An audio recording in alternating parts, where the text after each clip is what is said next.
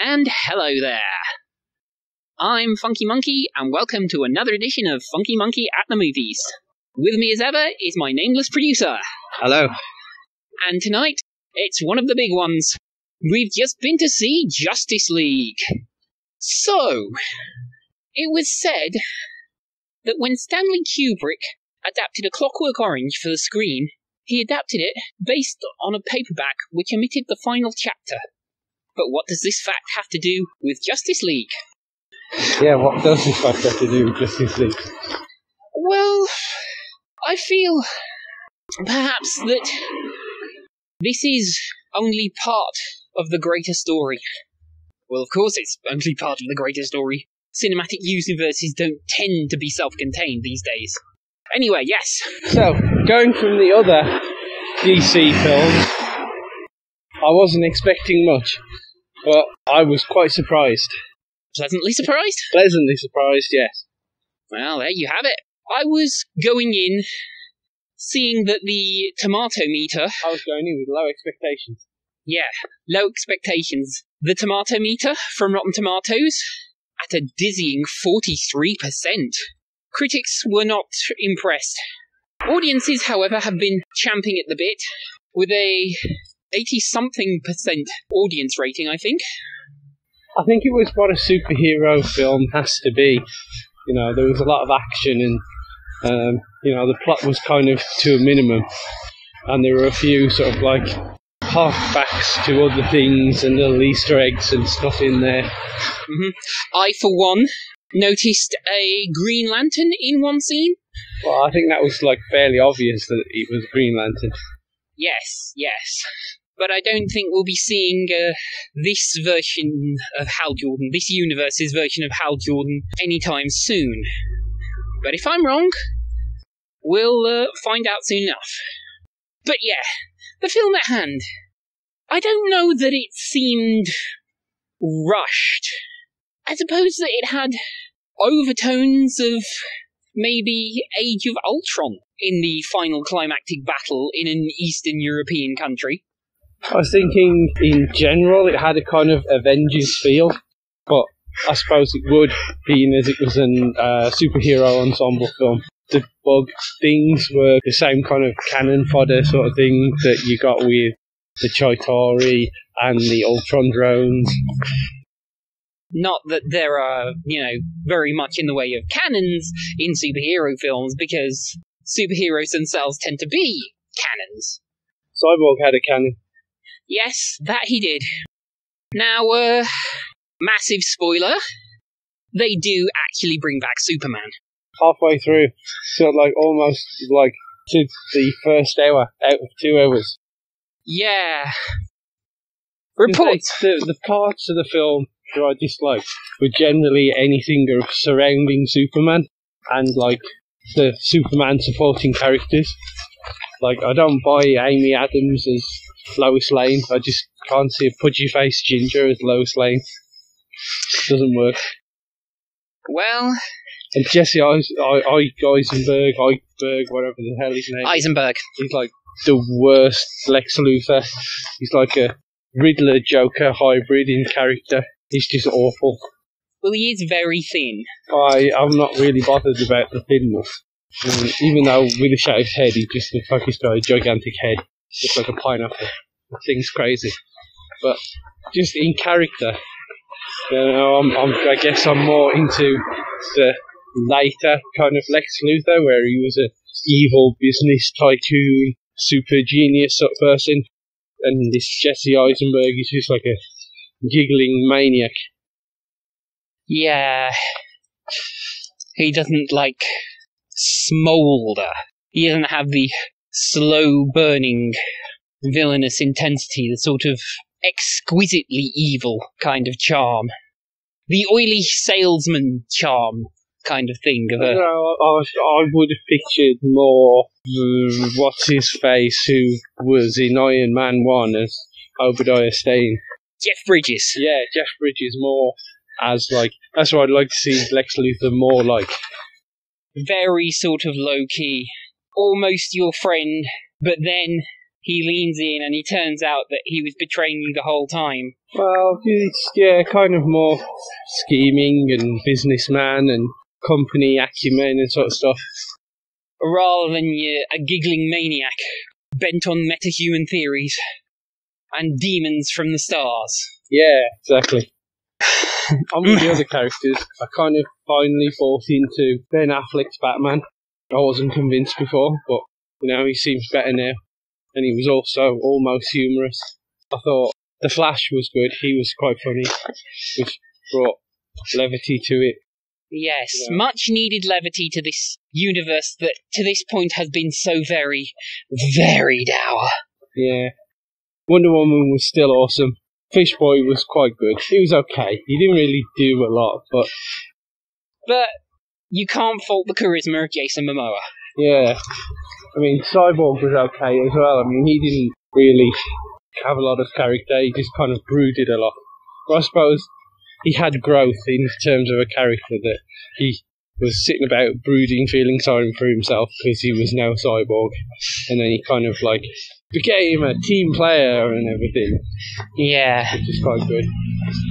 Superman looked a bit weird. I don't know. Has Henry Cavill had work done or something? Or have they just changed the look of Superman slightly? Or that was the CGI removal of a moustache that he grew for another movie. I'm not convinced about that villain. I don't really follow DC stuff, so I don't know if he's a existing person, but... Oh, he is. He is, right. You'll notice that in the credits, they had a little note that the Fourth World was created by Jack Kirby. Jack Kirby, yeah. Yeah, that's about the New Gods and things, is it? Yeah, I knew Jack Kirby created the whole New Gods storyline, and they integrated all the other heroes and things into it later on. Yeah, that they did. But yeah, I don't know. He was just kind of a bit generic and didn't really have any kind of growth. He was just sort of, I'm going to take over the world and destroy it because I'm a world-destroying person who goes from world to world destroying them because reasons. Yeah, well, not everyone can be a Marvel villain. Yeah, I mean, I suppose it's a good step for DC, though, looking at some of the tediousness of their other films and, that they just had, a threat there to bring their team together to fight against. But, it's just when you see some better villains in some other films. And then, of course, the progression of Loki from the Thor movies. Yeah. But yeah, I liked the pacing. It wasn't too slow. Only the parts where it involved anything to do with Superman and his ensemble cast were boring. The action was good. Most of the characters were good. I didn't really buy J.K. Simmons as Commissioner Gordon. Music was okay. Graphics were okay. It's as though DC had finally discovered colours and light and stuff. Yeah, well, that was because Zack Snyder had stepped a lot back. And, perhaps it's a surprise to mention that Joss Whedon stepped in to helm some of the reshoots. Whedon? Really? After Age of Ultron? After Age of Ultron. Well, I did notice much needed levity, especially Superman, who noted that he likes living. Yeah. But after taking a rather heavy hit, he retracts his statement and welcomes the embrace of sweet, sweet death. He doesn't either. No. So that's... all survive, which is good. Yeah. And I have that whole Superman, Flash, who is the fastest sort of thing. Yeah, that's a mid-credits scene. Yeah. Definitely Whedon there. I know they've questioned that kind of thing before, but surely the Flash must be faster because he has access to the Speed Force and can travel to other dimensions. Well, yes. Consensus is that the Flash is slightly faster. I mean, why would you have a speed-based character who has speed-based powers and then have Superman just be as fast and not have speed-based powers? In fact, why would he need to fly at all if he could just run everywhere that fast? It's just crazy, I tell you, crazy. Yeah. I'm not sure why Batman had a giant spider creature. bat vehicle thing. It's not very bat themed. That was spider themed. Yeah, well... Someone to tell him he's Batman, not Spider-Man. I'm sure somebody would. Probably Spider-Man himself. But I dare say that they'll get to that eventually. Give it 5 or 10 years. Really, I haven't given my thoughts on this movie. I thought it was kind of 80s. All the action movies in the 80s just sort of had build-up, then a final scene. You know, they had, like, slow parts at the beginning, maybe something to lure the punters in, then maybe 40 minutes of plot mixed in with character before the big final action climax, and maybe a little bit of denouement if they had time. Yeah, denouement. There are rumours, of course, that the director's cut ran to about 165 minutes. Really? So I hear, before being whittled down to a hair short of 2 hours. I think 2 hours was a good length for it. I find sometimes the director's cuts, they add things in that don't really add much or distract from it, kind of. I never liked the Terminator 2 director's cut. Dawn of Justice, well, the first 2 hours of the Ultimate Edition are still quite good, but the final hour remains crazy and not so good. I feel like that film never ended. It just kept going on and on and on. Well, it did end because we've got Wonder Woman and Justice League now. Yeah, thank God for that. I'm glad that film ended. Right, the ladder then. And we can exclusively reveal that, for me, Thor Ragnarok is at the top of the ladder. It's Thor Ragnarok, Guardians 2, and then Justice League, then Wonder Woman, and Logan at the bottom. Oh, Homecoming, yeah. We'll put it just ahead of Justice League, so that's Thor Ragnarok, Guardians 2, Spider-Man Homecoming, Justice League, Wonder Woman, and Logan at the bottom, which is still a good film. Yeah. I'm gonna go Thor Ragnarok, Wonder Woman, Spider-Man, Justice League, Guardians of the Galaxy, and Logan at the bottom, because it was just so relentlessly depressing.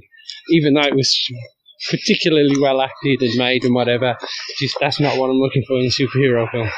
Okay, and we're still recording, so it's time to do the e-begging. And the e-begging is in the links below. And there's a channel on mine that will eventually have more stuff. And you can just wire points on mine, so go on there and send him points. And look out for the Facebook group, because I'll be uploading soon the Facebook shorties, in and out versions of all of my reviews to date. So look out for that in 2018.